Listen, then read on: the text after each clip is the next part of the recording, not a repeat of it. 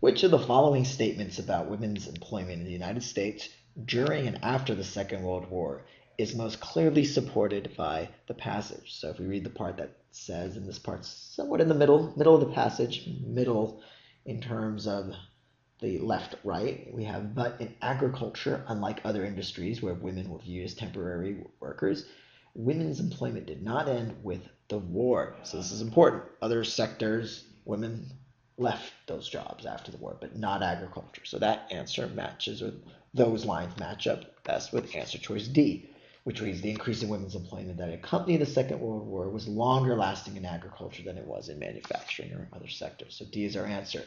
But let's look here at some of the other answer choices and to why they're wrong. So A, most women who joined the workforce during the Second World War wanted to return to domestic life. We do not know anything about what women necessarily wanted in this passage, so A is out. B, the great majority of women who joined the workforce during the Second World War were employed in manufacturing jobs.